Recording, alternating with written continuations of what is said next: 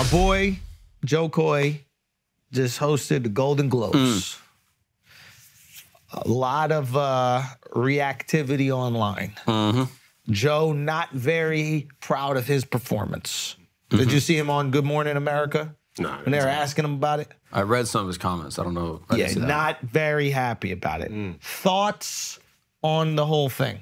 Did you guys, we all watched it? Yeah, we watched it. So, I mean, tough. To take it on 10 days for that audience is like kind of a nightmare situation. Also, following arguably the best version of that ever. Yeah, Ricky was killing it.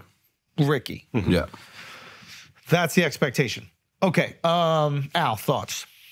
I don't know why any comedian wants to do that, bro. So that's an interesting one right there, too. Like, it's an incredibly difficult job to win at. You're performing in front of quite possibly the worst crowd to perform in front of, meaning everybody there is already pretty self-absorbed. I mean, they're actors, right? Or filmmakers. They're artists. Artists, we are self-absorbed. Like, we're part of this ilk. Not only that, they're acutely aware that the cameras are on them.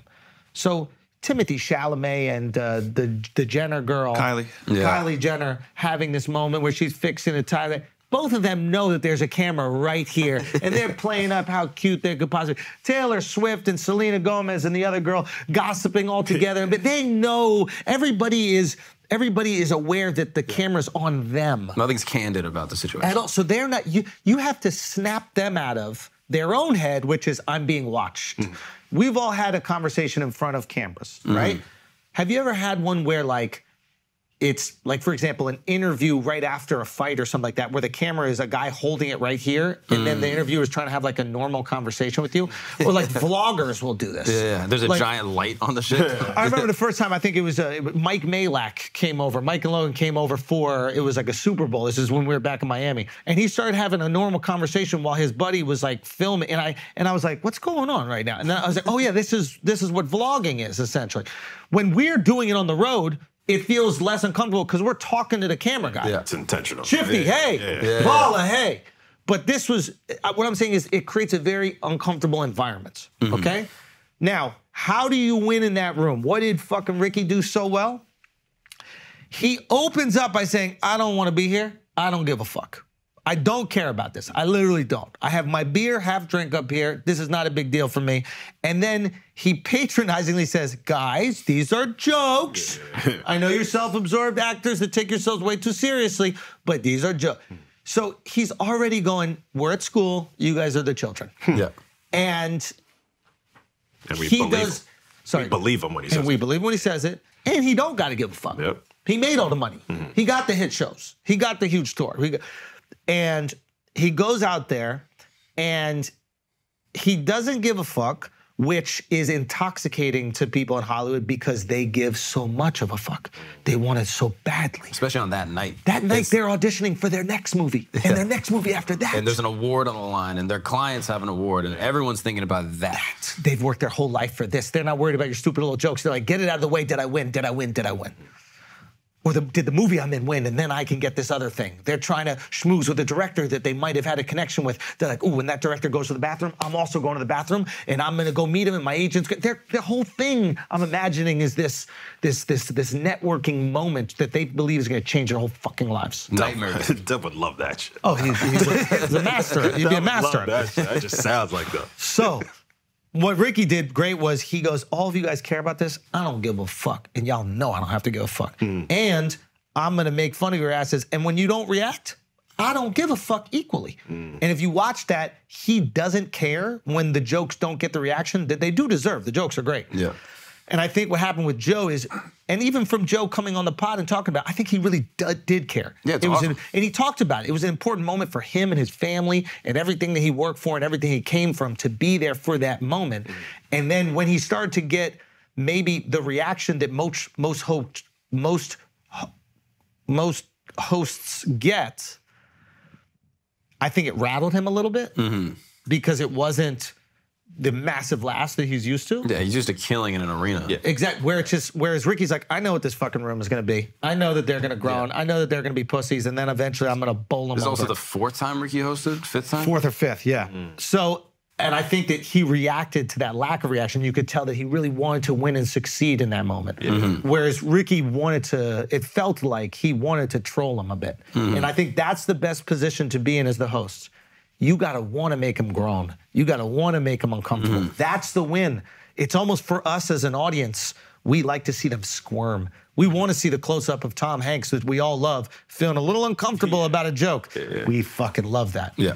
And along with just, you gotta have like amazing jokes that let them know you don't care if they like you or not. And they react to that. That's the big thing. Like, you gotta not want to be in Hollywood because those jokes actually might cut deep, and somebody be like, yo, fuck that guy. You making fun of this director, and he's like, all right, well, you don't need to be in my movies anymore. Exactly. Now, the guy who goes, I don't care if I'm in your movies or not, that director's gonna go, I kind of want to work with that guy. Yeah.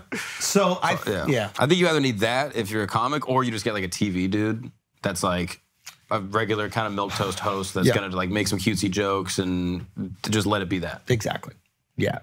But that's not gonna slap. No, but if you're a TV guy, you don't need to necessarily be funny. You just need to like make a fun environment. You know what I'm saying? Okay. Yeah. You can do it with music. I think they did that once with the Oscars. There was like a lot of songs or something. Like a Seacrest? Like, Yeah, give me an type- example. type person. Like that? Yeah, or there's different ways I think to do it, but the expectation will definitely change. But I think when you have a comic up there, now you have the expectation it's going to be really funny. When you have a non-funny person up there reading a prompter and it's a little bit funny, you give it a little bit more. Gotcha. You know what I mean? It's like a fat person dancing. Like, if they've got some coordination, you're like, oh, look at this fat piece of shit, right? Yeah. A girl hits a 3-pointer. You're like, bro, how'd she do it? That's awesome. She did her little step in. Like a midget grabbing something from on his tiptoe. Yeah, he's like, good job. Like a raccoon. Yeah. So yeah, it's a tough situation to win. A certain style is definitely going to work for it. Like, Joe is so charming on stage.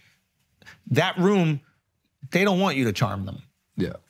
They don't want it. They're like, we do the charming. We are the likable ones. This is about us.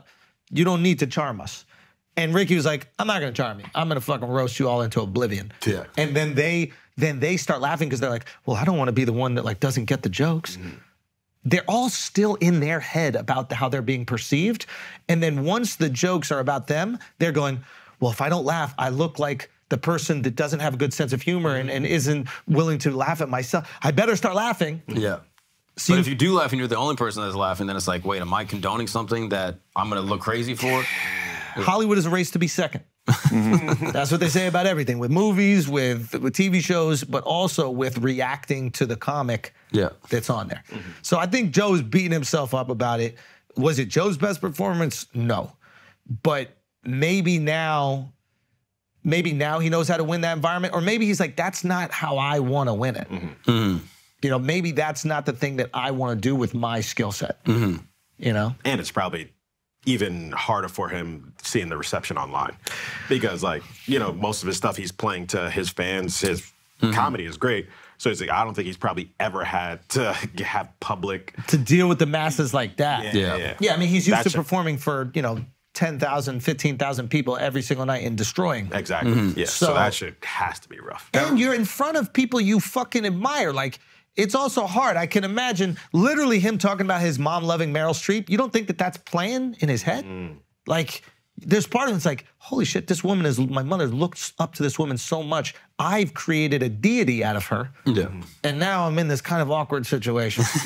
Yeah. And then also, like, the mix. Like, this is something Cassetta pointed out. Like, the mix from the room and how we actually hear it. The structure of the room is actually important to that point. Yeah, that also. Everyone in that lower basin, it's not A-list. It's the A+ list, and they get one guest to be with them. In the back second layer of it's at the Beverly Hilton. It's a mix of like younger agents, people on the team, studio executives, HFPA, and their guests. There's like it just gets busier back there, so you can hear the laughs more in the back, but everyone in the front knows that they're a potential victim. But also, like those first few jokes got to slap. Those first few jokes got to set a tone. They got to bite, and they got to let you know. Like, I think Ricky's first joke was something about Felicity Huffman, yeah. My license plate said something. Felicity Huffman actually made it. Felicity Huffman is an actress that's in jail because of that college admissions scandal. Yeah. So Justice. yeah, low key justice, but he's setting a tone like, first of all, I'm going at y'all. She's not here, so we can laugh a little bit, but it's gonna be for you too. Yeah. So get ready. And yeah, you just gotta go immediately. Calling them all pedophiles like right up top. Right up top. He's like, Called that. Jim Gaffigan did that. Yeah, I thought Gaffigan's was great. Great. Okay. Yeah. So it's like, you gotta go right. And honestly, maybe treat it like prison. Like, go at the top dog. Who's top dog? Is it Tom Hanks? At your head. I'm like, hey, if Tom Hanks is laughing, we all fucking doing it. Or if he's there and upset, I'm not, it's gonna come to you as well. Yeah. You know, if it's, what's the guy that made Oppenheimer? Chris Nolan. Christopher Nolan. Love Christopher Nolan. But that movie was an atrocity. Well, I'm just saying, it's like the fact that like, it has all the things that should make it good. It has Christopher Nolan, my favorite director ever. It has Cillian Murphy, one of the best actors alive. It has Robert Downey Jr., one of the other best actors alive. Like, everything should be good here. But you watch it and you would rather be in Japan during the explosion of those nukes than watching this movie. You really hated it that much? That seems so crazy. I was envious of the people in Nagasaki. All right, I was envious of okay, them. I don't know if that's true. I'm being honest. I was watching that movie and I was like, oh, if I could only be in Nagasaki or Hiroshima right now. can you imagine Andrew delivering that joke right there on stage in front of Chris Nolan? I would love it. Now here's the thing. It would have to be It'd have to be like a real good joke. I'm trying to think, like, what do you say to Nolan? God, I don't know. And these guys, I mean, it's their art. They're taking it so serious. You know, it's like, imagine somebody criticizing, your favorite joke that you poured a year, 2 years of your life into. Like, it's... Well, the Leo joke that Ricky did was like a similar kind of premise, but like, that's the kind of thing. It's like Can super you say sharp. the joke so that we can remind It's people? basically like, I forgot what movie he was, The Irishman. He's like, The Irishman was long. great. It was long, though. It was pretty long. I mean, it was so long. By the time I finished it, Leonardo DiCaprio's day was too old for him. This is, okay, first of all, so many things why the joke is perfect. Great delivery One, for me. delivery is amazing. Thank you. Two, you get rewarded as an audience member for knowing things. You're only laughing if you know that Leonardo DiCaprio stops dating him at 25. So as an audience member, you're like, oh, I'm smart. I know things, right? Two, the joke ain't about the movie being bad. Right. The joke is about Leo and his sexual proclivities. And Scorsese knows the movie's long. Yeah. You know what I mean? He made it. So it's not offensive to him. He's like, yeah, it is long. Yeah, the only problem was Leo had to break up with his girlfriend at the end. Which he was already going to do. He was going to break. Yeah, that's great. So crazy. Has Leo ever denied that? He's just like, yo, all y'all think that about me? I'm going to keep dating these young bitches. He probably likes it. You right. Right. His Just reputation double down precedes on him. that Every time he shit. meets a girl, he's like, you know what this is. It is what He it doesn't is. have to explain nothing. Oh, man. And every girl that dates him is like, I'm going to be the one. I'm going to go the distance. Oh, yeah. Every girl that dates him is like, I'm going to be the one. And they feel the birthday coming up, they get extra nice. I would love to see a biopic of like the last 6 months of all the relationships. Because the girl is just going hammered, trying to keep it locked in. Yeah. I would love to see. I want to see Drive to Survive. But it's just the girls like trying to make it last in the relationship with Leo. Cooking every morning. They try to change their birth certificate and shit. Like, what you mean? You won't believe this. Had another year. I told you I'm Colombian. Look, I'm actually 20. That's amazing. Funny. Yeah, I want to see that, dude. That'd be beautiful. Anyway, so stay up, Joe.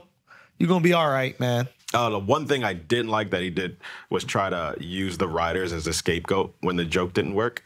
Oh, yeah. Like, don't point that out, because it's like, I'm sure the writers worked hard on those shits too, and now you're gonna be like, oh, my shit's funny, but everybody else sucks. Yeah. And I think that was like, but I don't know how that. That's the thing. You never felt the sweat from feeling like you're bombing. Yeah. So Like, that's and I think it might have been like I've been in. I've been here before. Give it 20 minutes, Alex will be like, who wrote this, bro? Who fucking put this outfit together? Everything sucks. But yeah, I think it's like that's like, okay, how can I call out what's happening in the room? Like, how can I have this honest moment? But there's probably a little defensiveness, going on as well. And it's a high stakes moment. Bro, it's live. It's live and it feels like it's in front of the world. It kind of is. I mean, nobody gives a fuck about it. To be honest, no one really it's does. probably viewed more because of the negative reaction than if it went great. Yep. If it went great, less people would have seen it. Yeah, that's true. More people know about Joe Coy now. Yeah. Which so maybe than it works before. out. Yeah. Maybe it works out. And then they go to the show and they're like, oh, this is awesome.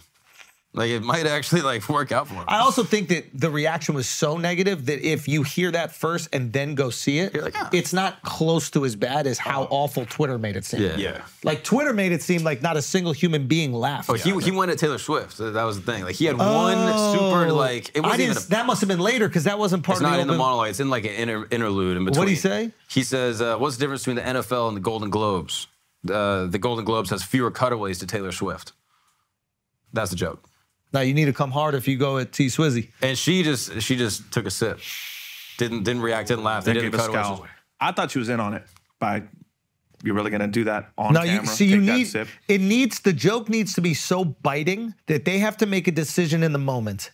Am I somebody that has no sense of humor about myself, or am I someone that can laugh about myself?